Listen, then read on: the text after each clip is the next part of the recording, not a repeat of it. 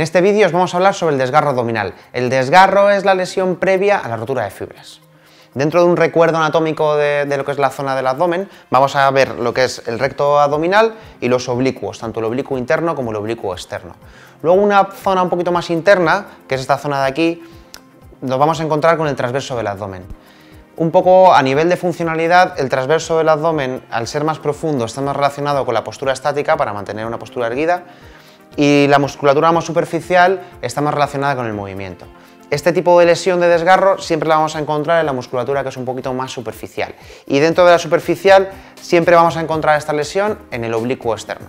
En clínica nos solemos encontrar esta lesión en jugadores y en deportistas relacionados con el tenis, el golf, el pádel. Todos son deportes en los que vamos a encontrar componentes de rotación, y estos componentes de rotación, tanto en un saque como en un swing de golf, esta rotación lo que va a proponer y lo que va a hacer es pequeños desgarros musculares que podemos encontrar en la zona abdominal.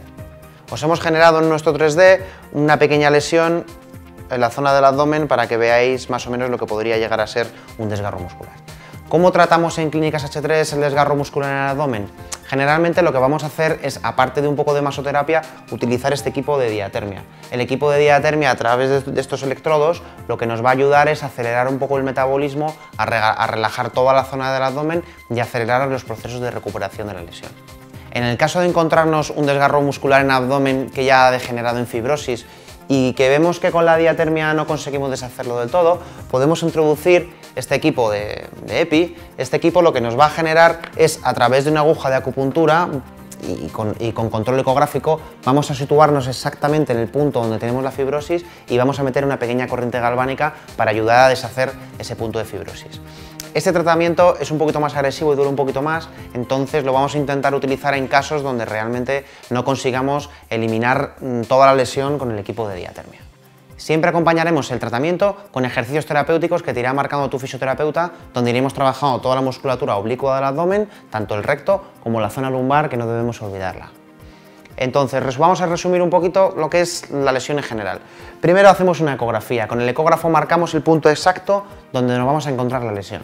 Cuando encontremos el punto exacto, vamos a trabajar con equipos de diatermia, con masaje en la zona y con ejercicios de control motor y ejercicios terapéuticos. En el caso que nos encontremos que la lesión no evoluciona o que esa lesión es muy antigua y se nos haya convertido ese desgarro en fibrosis, entonces es cuando podemos utilizar equipos como EPI de electrólisis para, a través de una corriente galvánica y a través de una aguja de acupuntura, con un control ecográfico por supuesto, marcar el punto exacto donde vamos a trabajar. Aquí finalizamos este vídeo. Iremos explicando cómo funciona un equipo de electrólisis de EPI, iremos explicando cómo funciona un equipo de diatermia, para que todos tengáis toda la información suficiente para que entendáis la lesión de una forma más global y más completa. Muchas gracias y nos vemos en el siguiente vídeo.